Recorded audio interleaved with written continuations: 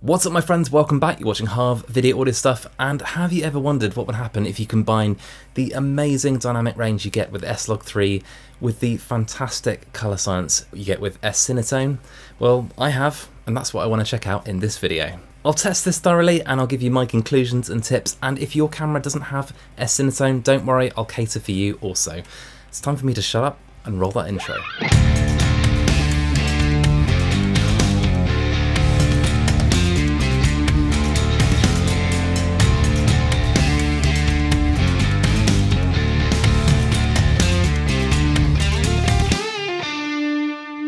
As ever, links to everything mentioned in this video I've popped in the description box below, and of course this isn't sponsored content, so be sure to show some love for the channel by hitting that notification bell next to your sub button.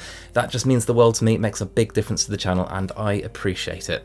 Thank you. Over the years I've done so much testing around S-Log3, and so I've had a fair bit of experience around it, and it occurs to me that the main problem that people have is not dealing with the extreme dynamic range, but it's actually in dealing with the very big colour space that you often pair with S-Log3, like S-Gamut3 Cine or S-Gamut3. So the question is, what happens if you take the colour side of things out of the equation and you use a smaller colour space like S-Cinetone? First thing I want to do straight away is check out what happens with skin tones. So here we have S-Log3 and S-Gamut3 Cine colour space looking typically flat and fairly desaturated. And I want to add a lookup table to get it looking normal. So I'm going to add the Phantom LUTs neutral lookup table, which is such a good pick for natural looking skin tones and punchy colour. After all, they're modelled on the ARRI colour science. So this looks really good to me already. Now I want to see what happens when we use S-Cinetone colour space. And this is S-Log3 with S-Cinetone colour space. Already I can tell it looks much more saturated in the colours. In theory, because we're using a small colour space, we should just be able to correct for the S-Log3 gamma curve by adding a deep contrast curve, which didn't work when I tried it, so I decided to add a load of saturation, and actually it looked pretty good. And this got me wondering what this would look like compared to normal S-Cinetone mode. And then here you can see them all side by side, and there's some really obvious colour differences happening, but you know, I like them all. Of course, this is all subjective. Personally, I prefer the skin tones on both of the S-Log3 clips. The regular S-Cinetone I find just a touch more sort of yellowy, pinky on the skin tones, whereas the other two I find just more flattering in general. So it occurred to me that using S-Log3 for your gamma and using S-Cinetone for your colour space might lead to a bit of a dilemma. Usually when you use S-Log3, you'd want to decode that big log curve and colour space with a lookup table.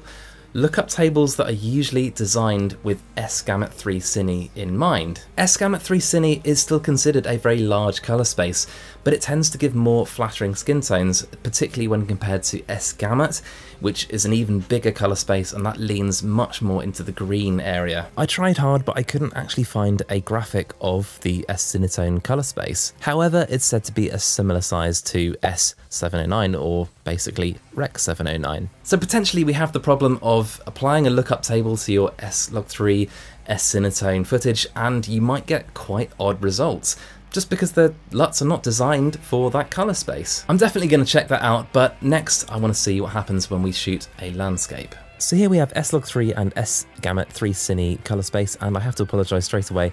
When I went to film this, it was absolutely howling. Plus, I'm using a longer focal length, so it was tricky. I wanted to capture some natural tones, so when I applied the Alistair Chapman Venice lookup tables, it looked like this, which is very true to what I was seeing on the day, but as there was so little contrast, I decided to give it a bit more, and then it looked like this. That's the gorgeous UK weather for you. Right now, let's try the same shot, but with S-Cinetone as the colour space. So it's really hard to tell any difference without applying the same lookup table, so let's do that now. I'm going to apply the same lookup table and contrast adjustment. So here it is, and to me this looks slightly more saturated, but in terms of the colours, they look remarkably similar to S-Gamut3 Cine. This is much more obvious when we look at them side by side. You can plainly see the extra saturation, but the colours, really similar. Moving on now, because looking at this is making me queasy. Next, I want to see what happens when you apply a lookup table that's designed for S-Gamut3 Cine to this new S-Log3 S-Cinetone hybrid. This is our control test, this is S-Gamut3 Cine. Again, I'm going to use the Alistair Chapman Venice lookup tables, which are really great conversion lookup tables. And when I do, this is what it looks like. You get really good contrast, punchy primary colours. Oh, and did I mention they're free? I'll link them below for you. Moving on now, and we have S-Log3 with S-Cinetone colour. It's hard to tell any difference at this stage, so let's go ahead and add the same lookup table. And to me, this definitely looks more saturated again. Just take a look at the woman on the left's jumper. To me, that is far too saturated. However, one thing I noticed is just how lovely the skin tones look despite that extra saturation. I kind of thought they might end up looking too magenta or too orange, but no, they look great. Looking at them side by side, I have to give it to S-Gamut 3 Cine for colour accuracy. Everything in this image looks so much more true to life. If I pull the saturation down on the S-Cinetone clip, I can get things much closer, but the colours are still not quite right. Don't get me wrong, it still looks really good, it's completely acceptable, but that's kind of the problem with smaller colour spaces. You always have less wiggle room if you need to manipulate the colours. If you're using a Sony camera that doesn't have S-Cinetone, not to worry.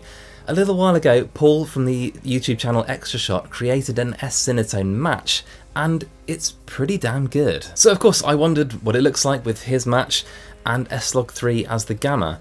He's created two versions, one for the A7S3 and one for the A7 III. I'll be using the one for the A7S3. I'll link those videos below so you can check them out. So let's see how it looks. So again, here's our blustery shot of S-Log3 and S-Cinetone. And as I said, this is pretty true to what I was seeing at the time. And then here's Extra Shot's S-Cinetone match, but with the gamma changed to S-Log3. And yes, I know what you're thinking, it looks a bit odd right now, and that's just because I've added the same lookup table to both. Using a small colour space really does affect our saturation, but when I dial it back, it looks like this. All of a sudden, things are starting to look really similar. And you can see this when we look at them side by side. So if your Sony camera doesn't have S-Cinetone, never fear, try this. Right now it's time to draw some conclusions and put together a little doggy bag of tips for you to take away. And the main question is, does it work? And yes, it absolutely does. It's S-Cinetone but with ridiculous dynamic range. Some may say it defeats the point of S-Cinetone, which people love for a fast workflow linear gamma. If so, no problem, just don't use it. Of course, I do have some more tips and conclusions.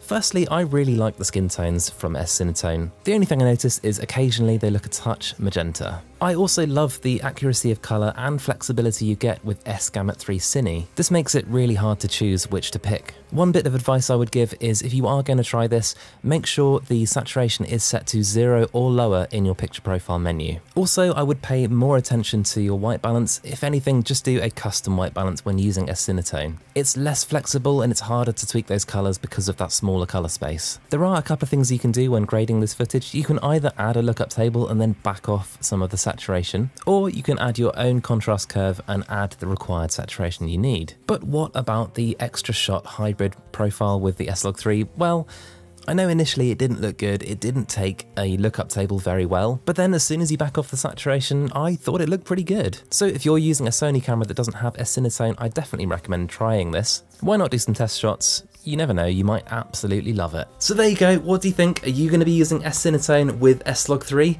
After all the testing, I'm still kind of on the fence. I like the bold primary colours and skin tones you get with S-Cinetone, but then I miss the flexibility you get with S-Gamut 3 Cine. Anyway, that's it for now. You can ask me questions about this if you want to in the comments section below. I'm down there as much as I can be. I just hope you found this interesting and helpful. I've got a large back catalogue of videos about videography in which YouTube has hand-picked this video for you, and the one underneath is my most recent upload. Until next time, let's help each other out and shoot better video. See you guys. The chains you bring